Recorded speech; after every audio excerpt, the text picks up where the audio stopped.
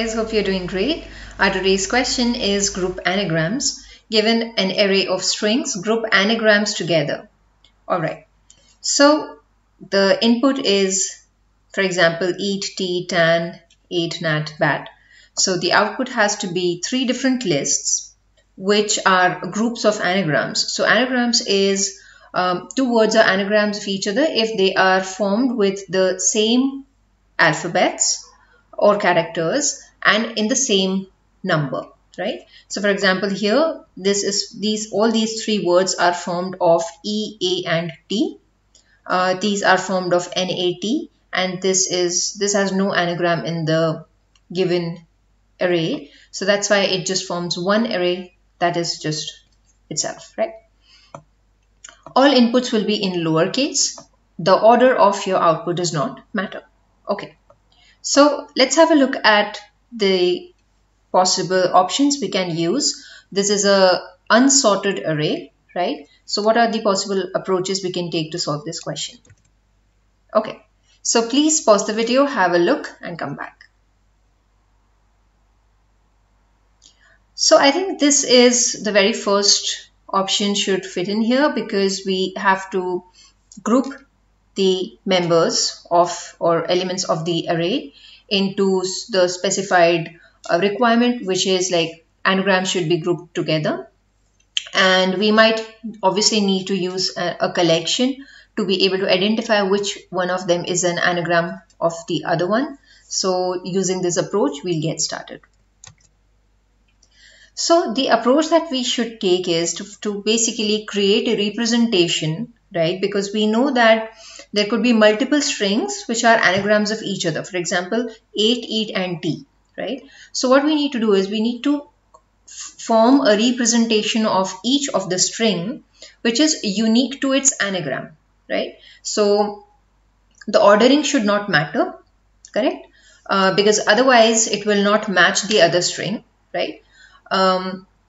So one good way of doing it is that since we know that it contains lowercase alphabets and which are just 26, what we can do is we create a string representation where we count the number of occurrences of each alphabet, right? So for example, for eat, it would be something like this.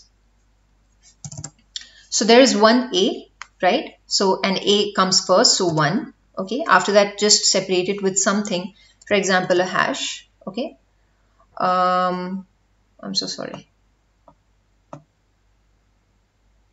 Oops. Sorry. Okay, so like a hash. Okay, after that there is no B, so 0 hash. There's no C, so 0 hash. Okay, now there is an E, right? So there's no D, whatever are the alphabets between them, we just place 0 if they are not there in the string. And then whenever we have E, at that point we place 1 again because there's one E, then hash, and so on. And then when we have T, we place 1 hash and then 0 hash up till Z. Okay, so if we create a similar representation of T, it would be the same, right? Because we'll see T first, right? And we will place this at the same position where T should occur, right? And similarly for E and A. So how we do that will be clear with the solution as we go forward. We'll have to create a count first. So we'll have to count them first so that we get it in the required order. And then we just create a string representation of those counts. So I just hope it will get more clear as we start implementing the solution. Okay, fine. So first of all, what we need to return here is a list of strings, right? So which is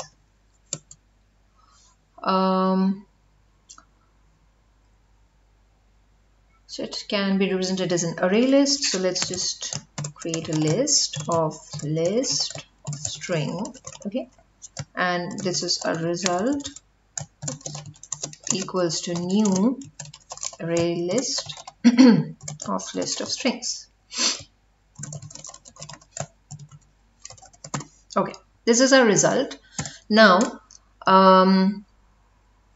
if as always, our base case is if there is nothing in this, then we just return result. Okay, that's also blank. Cool. Now after that, as I was saying, we need to count the number of occurrences of each character. So what we'll be doing is that we will be iterating through all the strings of str's array, and for each we'll be creating a string representation after we're done with creating a count array representation of it. So let's start. So this is str of strings, okay, and we'll create a count array which will be of length 26, okay, because there are 26 alphabets.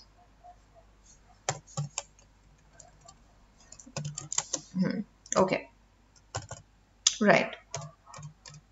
So now okay, we just need to traverse through the string, right? So should be less than the length of the string and I++.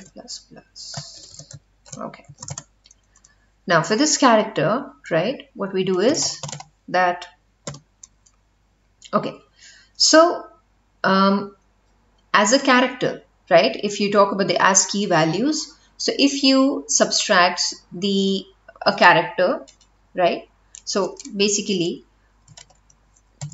if we do this, right, at I, so whatever is this character, and if we subtract the character A from it, it basically works on the ASCII values. It converts this into the ASCII values, and whatever will be the remainder would be in between 0 to 26, right? So we just do this.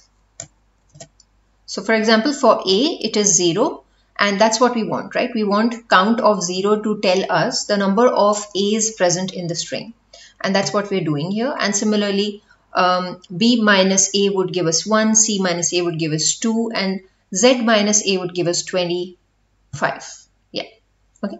So cool. So we just increment this count, and after we are done, what we do is that now we create a string representation of this. Okay, so let's create a string builder.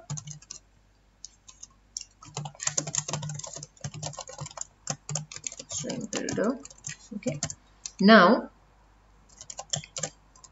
we know that this is an integer array, so we'll just get the count from count array, right? And all we have to do is we have to append the count, okay, and then we have to also append some delimiter. So we decided for a hash. Yeah, okay, and now the representation would be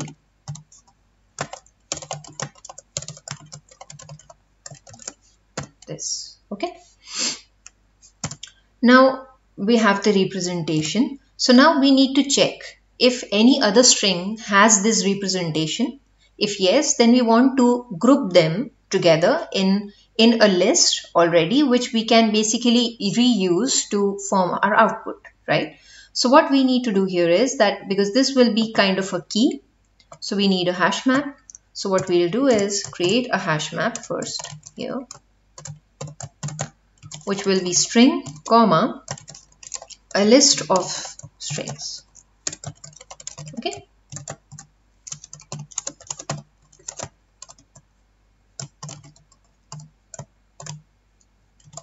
Okay. And now what we'll do is that we'll have to check, right? So we check if this contains this representation as a key already. So if the hash map contains key representation, right, Then we extract, okay, what have I done? Sorry. Yeah, so we extract the array list corresponding to this because we want to add this particular string to that list, right? Because it already has an anagram. So what we do is that we just get that list. Let's call that anagrams, and we just say dot get this, okay? And then we add to it the string, right? This string that we are working in this particular for loop. So we add this string because its representation is present here and it's a part of this list, and then we put this back, okay? So this and the, so we have basically extracted the list, updated it with the current string, and then put it back, okay? Otherwise we have to create a new list, right? So there is no other string we have encountered as of now which has this anagram, so we just create a new array list of string, okay? Sorry. Okay. And then we add it, it's the same, and again put the representation and the list, okay? So once we are done with this, yeah, so once we are done with this, next we have to convert this into a list of lists because that's what our function expects us to return. So what we'll do is that we have already created result here, right? And that's what we'll be updating. So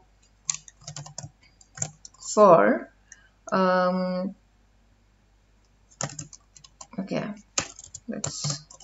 we'll be having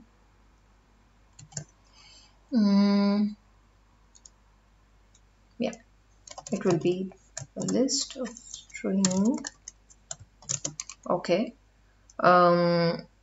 let's call it this, and we need to iterate to all the values, right? We don't care about the representations anymore, so all we have to do is dot add and then return this, okay, fine. Let's try running it.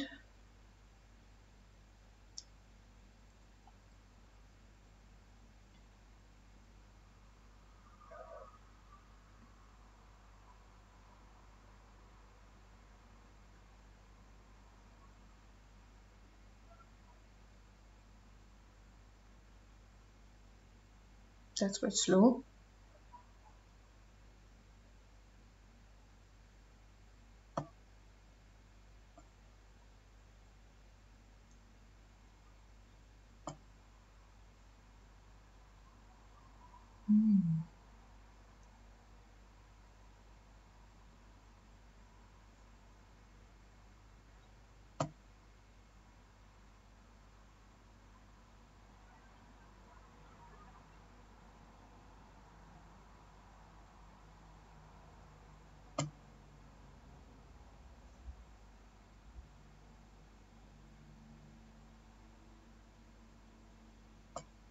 Okay,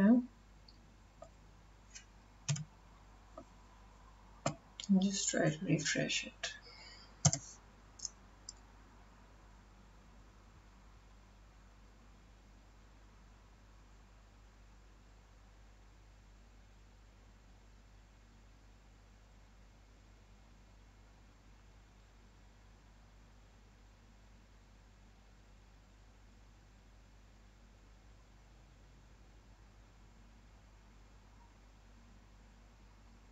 Okay, so in the meanwhile, the time complexity for this solution would be O of nk because we are traversing through all the strings, right? And at the same time, k would be the length of the longest string in this whole given array, and that would be the space complexity as well, because that is the maximum amount of data that we are storing in hash map.